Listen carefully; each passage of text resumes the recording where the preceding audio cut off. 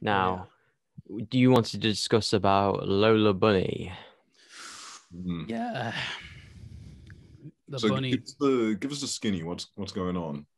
Skinny. Well, she ain't skinny no more. What? Why don't you describe Lola Bunny then? Well, go on, give context. Go on. So Lola Bunny, I'm here delegating. Beloved classic Looney Tunes character. She first she debuted her role in Space Jam as a very sexually attractive bunny rabbit who she's a basketball pro. You know, and despite the obvious, you know, like unlikely body proportions, you know, the bunnies have big boobs and big voluptuous bum cheeks. So, yeah, that's pretty. I mean,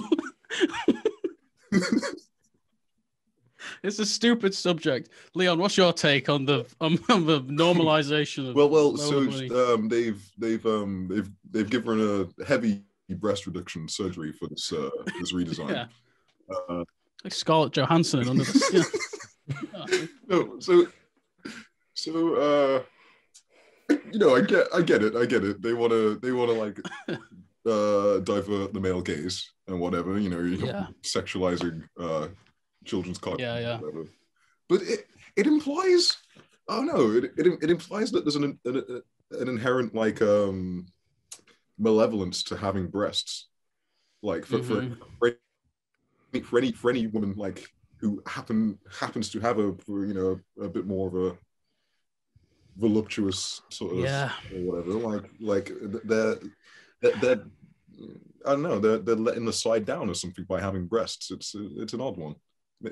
Maybe I'm biased. I think there you go. What were you going to say, Jeff?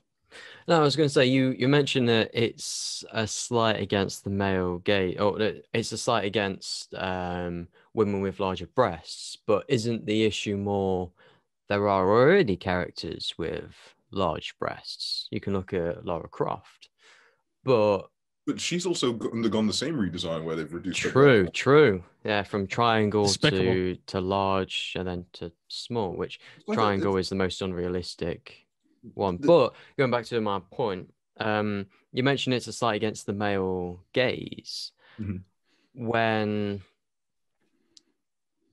there obviously are women in the world with smaller breasts. Mm-hmm. I mean, should they get more representation as well? Personally, I would say yes.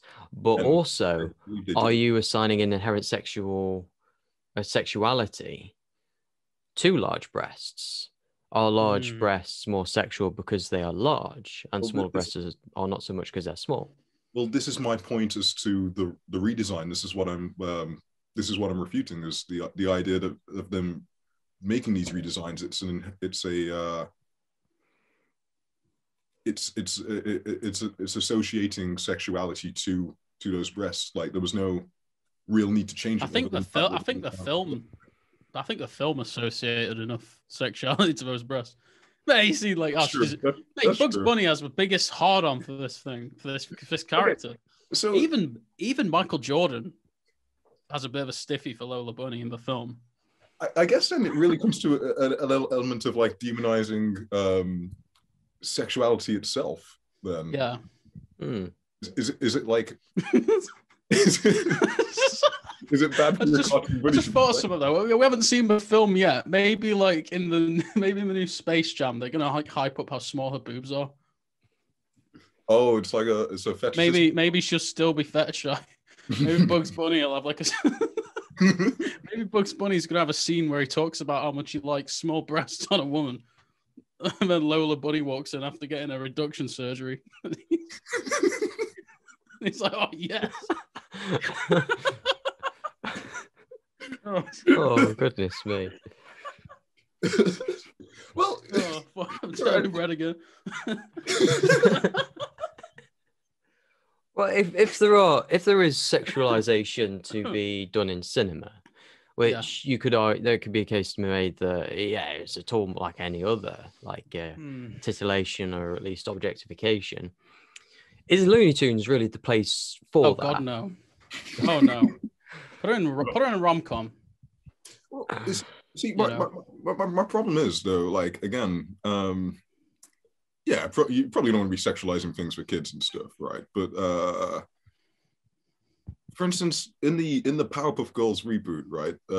You remember Sarah Bellum from the original Powerpuff Girls, right, guys? Is she the mayor's assistant? Yeah. Right, yeah. Like, but you know, she also was like the sort of strong.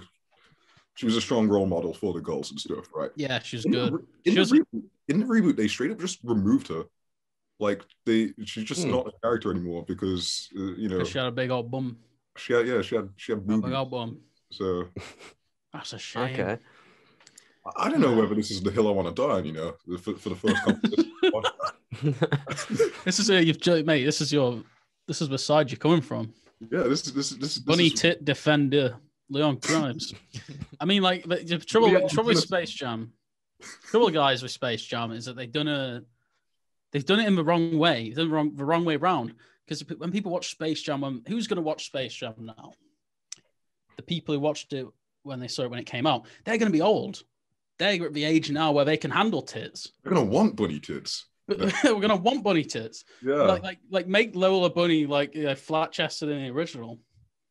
And then when the remake comes out, you know, like have these real defined characteristics, have bugs, have like a bulge, stuff like. I'm so sorry, like, but that's the way they should have gone, really. You know, you think like logically. Space Jam really wasn't that good. In retrospect. No, it's just a big advert for Nike, isn't it? Yeah. Like I don't know. Narratively, it's just Looney Tunes Back in Action was way better, but got way less clout. Yeah.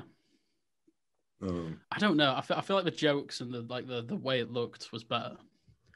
I need to watch it again, but I remember trying to watch it recently and thinking like the story and the writing, the pacing of Back in Action is like all over the place. But Brendan Fraser. That's true. He had his chance. There's another thing that's a bit weird. As sexualized as she is, Lola Bunny is always wearing clothes. Bugs Bunny, there are a lot of times when he just isn't. Yeah, he's walking around starkers, and he's not sexualized. Imagine if he took Lola Bunny's clothes off. She like imagine. No, hear me out. Like that.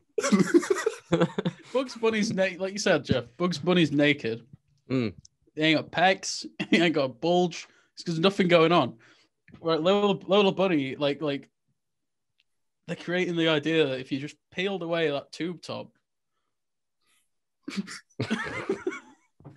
it's pretty disgusting when you think about it. It is inherently gross, isn't it? You know, it's over sexualized. But at the same time, I feel like I personally don't know anyone who has an issue with Lola Bunny.